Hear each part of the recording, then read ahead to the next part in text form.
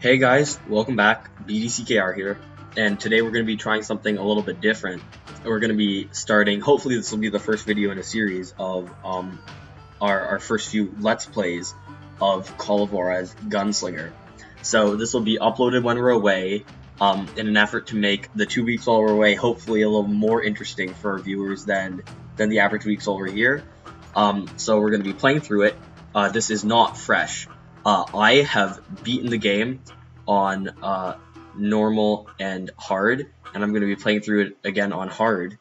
And I have never played this game, and I've seen a couple scenes before, but this will be the first time that I'm actually following along on a playthrough. Yeah, so we're also going to hopefully have some story elements to it. So for people who haven't played it already, you can experience the story. And then also hopefully gameplay elements, so you'll be able to get a good idea of what the game's all about. Kansas 1910, Abilene. Oh, groceries and boots, you like that? That's what you get. It's a groceries and boots store. You know what this reminds me of? Alright, so it reminds me very much of Tim Truman, probably because I don't know if you know, Tim Truman was the guy who did Scout, and he did a lot of Don't I know you, sort sir? of. Don't believe so. He did a bunch of covers for the original Wildcard series that George R. Martin did. Silas Greaves? The bounty hunter? Used to be. Well, what are you doing here in Abilene? Oh, Joel Lansdale books too.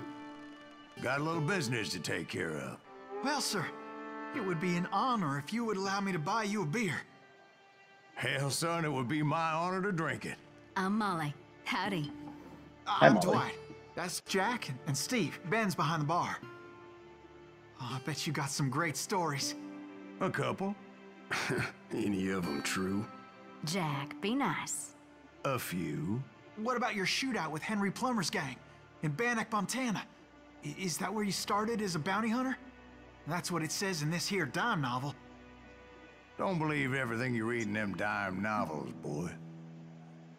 First man I hunted was back when I was riding with Billy the Kid. You knew Billy the Kid? Damn right. That scrawny son of a bitch had no fear. Wouldn't back down for nobody. I heard he collected the 10 stars off any crooked lawmen who crossed him. It was a war, boy. The Lincoln County War. And Billy promised his regulators would take the life of every bastard who helped bushwhack John Tunstall. So this is like those Kid had a comic big books that chip they on his animate. shoulder and a hair-trigger temper. Made him dangerous as hell. Yeah, because Joe Lansdale did a bunch of westerns too, that with Tim Truman doing the covers. Very much reminds me of that style. Ooh, nice. Okay, so it's definitely got a real kind of aesthetic, right? That oversaturated desert. It was about 30 years ago. Billy was hiding out in an abandoned farm near Stinking Springs. Yeah, the game has pretty good graphics, but one of the things that it does in with the kid because really the man I well had is sworn the vengeance aesthetic. on was riding with Billy's enemies. Yeah, are But you? before I tell you why I want that sumbitch, This dead, reminds me of. let me tell you Yeah, what you happened probably never that saw the day. movie Three Kings, I was heading where they back did to it the totally hideout when oversaturated the whole time to suddenly really give you a sense of, I had you know, this funny really feeling. bright, a lot of sun, No, hot, Steve. dry. The other kind of funny. So one of the things that's really good about this game is the sense of storytelling. They riff a lot off of the fact that this is a guy telling a story in a bar. Morons would never Right, let and me you lose a through. little bit of the suspense because I you had know, no choice. then you know how it ends, right? It ends a certain way. Even if you can't make it, you have to play it until you get it the same way, right? Yeah, and so you can see Was there's a it Pat lot of Garrett's really cool posse? bright colors. It's Oh, really yeah. nice. I heard the shots and I knew I had to move fast. So the one thing that's going to be different Garrett other... and his army of deputies had surrounded the Sorry, I'll entire let this play out. homestead. The one other thing that's going to be different other than my skill level is going to be I already have 4 skill points available, you can see here, because collecting nuggets of truth, collecting the secrets in the game, Right. gives you permanent XP. So I'm going to take a moment here just to get some upgrades. So what are those? Those are. This is for long distance sharpshooting. Okay. So Eagle's Eye basically means that whenever I aim, I get a really short amount of time for slow motion. This one's going to give me some more ammo. This one is going to let me reload my rifle very, very fast, 50% faster. And just for this one is going to let me dual wield, so I'm going to be able to carry 2 pistols akimbo style. Oh, nice. But it's not as effective most of the time. So I decided to help Billy and the boys out a bit. So that's just what I did. one of the things that's really cool that you'll have been able to see a little bit already of is right when you shoot somebody. You can see that spatter of blood, and they no, oh, okay, oh, there we go. Already dead the first time. Too busy trying to talk about stuff. I am dead. So here, I'll try to show it off right here. You shoot somebody, right? Oh no, that spatter of blood, and then they hang in the air for a second. That's really just a. That's totally John Woo kind of balletic violence. Where I mean, John Woo was the director that was known for those that style of, you know, when it got really violent, it was almost like a dance in slow motion. And another cool thing is when you get shot, your screen cracks like it's glass being shot. Now that crack disappears, so it doesn't accumulate damage like that. You don't get to see. As long as you have the crack, it means that you have that damage. And then as it disappears, it means you're healing back the damage. So you take damage over time. And as you can see, when you die, you actually, until the checkpoint, you lose all the upgrades you've bought. So I'm gonna be buying these. Probably. You don't lose your points for buying them. You don't lose your points, but you lose the upgrades. Did it say you still have one more point? Oh yeah, true. Sorry, 1 second. And then this one is gonna let your combos last for twice as long. So when you string together your kills of people, you get a lot more points, which is how you level up. I knew that going through that front door meant putting my butt in a shooting gallery, so I decided to get sneaky. So I think you were explaining to me before that this is not exactly a first-person shooter. There's a specific subtype, right? A subcategory is like on rails.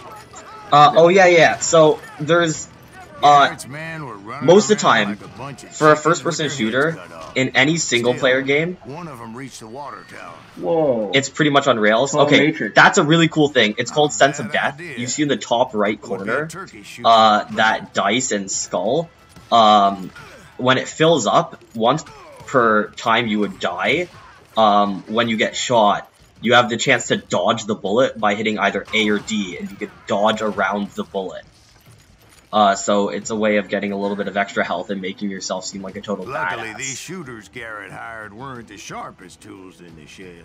Yeah, I heard the Wachowskis were inspired a little bit by John Woo when they made The Matrix. It's kind of funny that that was actually quite beautiful. Indeed, darling. Yeah. The whole. But where was I? Oh yeah. So are there any people that you're not supposed to shoot? Like basically, when you're playing this, if you see something move, it's okay to shoot it. Pretty much, and even some of the stuff that doesn't move, you can get points for, like explosive barrels and stuff.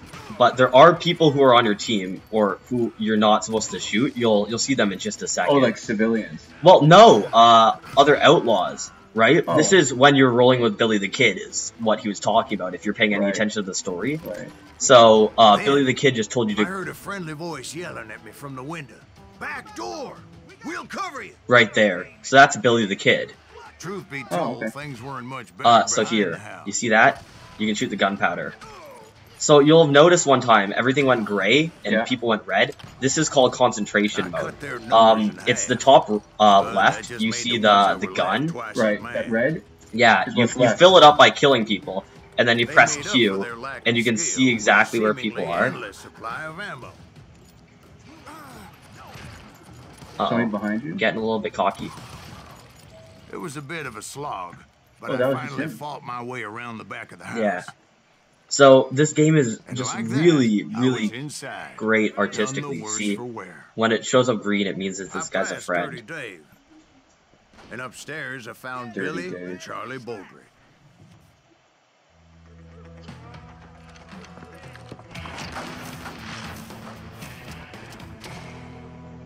So is Billy the Kid the one guy where there's only ever one known picture of him that they know absolutely is Billy the Kid? About time, amigo. Grab a gun and get to the window. Wait, so you were friends with Billy the Kid? Yeah, sort of. Anyway, we were surrounded by dozens of deputies. You know those shooting galleries? Yeah. Bears like the C&E? This reminds you of exactly. Now, was that those barrels? None of those are powder? No, the red barrels are explosive. The Okay. non-red ones are not explosive.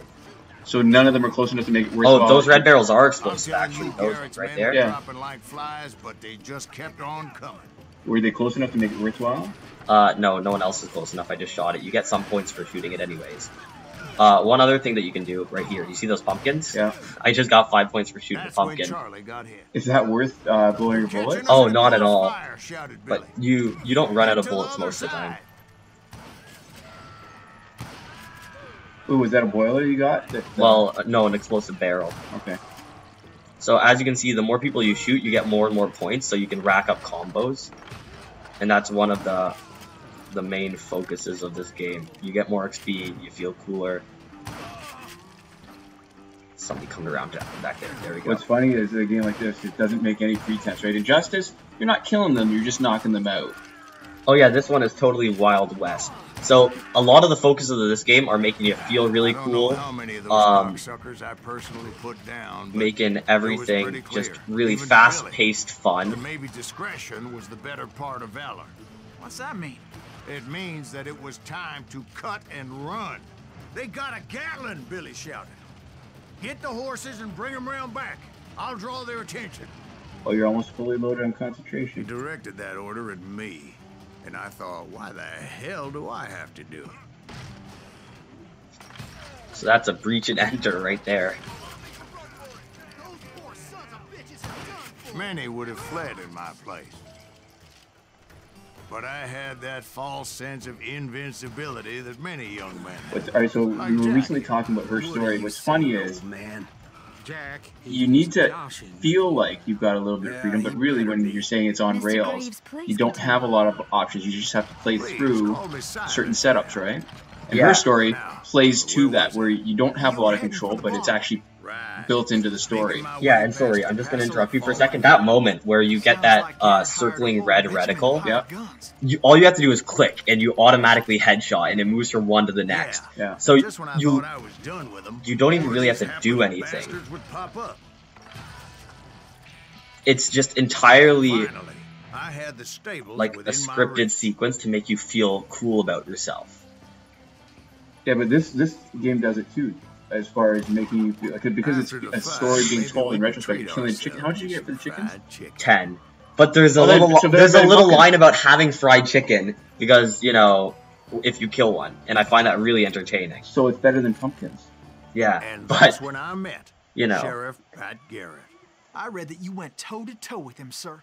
That backstabbing bastard with that tacked-on tin star.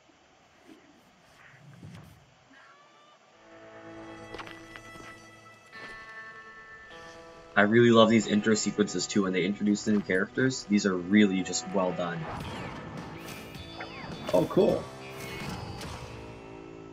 Now, is Pat Garrett a real person? Yeah, pretty much everybody in this is a real person except for you, except for Silas Greaves. Okay. You And- challenged him to a showdown. You read that in a dime novel? Okay, and showdowns are It really said he interesting showed no too. fear as he took your measure with eyes like a rattlesnake. Like a rattlesnake. This is one of the variations of boss fights that they have in the game. So you hit A and D to move your hand right over your holster, and then you use your mouse to keep their head or body in your sights like this. So they introduce elements one bit at a time. So right now I can't use A and D to put my hand over my holster to draw faster, but it's a multitasking mini game Right. where you have to try to draw focus. The best is a headshot. And so that one, I was a little too slow.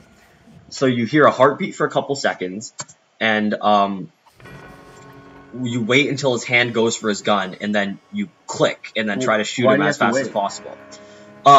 So Because one of you is going to go first, yeah, right? as soon as you hear the heartbeat, you actually can draw early. It's good that you mentioned that, but it's a dishonorable kill, so you don't get any experience for it, and Oh. history remembers you Who's as a there? coward. History is written by the survivors or the winners. But that's what it says. I was not paying attention. We were And that you killed talking, him in a fair fight. but there we Is go. that what that Penny Dreadful said? No, boy. That ain't what Oh, I you got meant him, though. when I said I met Pat Garrett. Yeah. So this is one of the Let me start moments again. I finally reached those damn stables. where it plays with the fact that you're telling a story, right? Right. somebody tells you how they heard it went down, Right. and you play it like that's true until he tells the Silas Greaves, The right? audience. Inside, and bam! So you're not Next actually thing I playing what heard was happened. Garrett's voice. Right. You're just That's it's not visually good. we're just seeing what's being narrated, whether it happened or How not. did it Yeah. end? And, boy, that was just the beginning. So that was the first level. I think that's a great place to end off. I'm hoping that we'll be able to continue filming these videos. So if you like watching this, or if you like these videos, watch it. And if you don't like this video, stop watching right now. So anyways, thanks so much for watching. We'll see you guys next time. Komoda.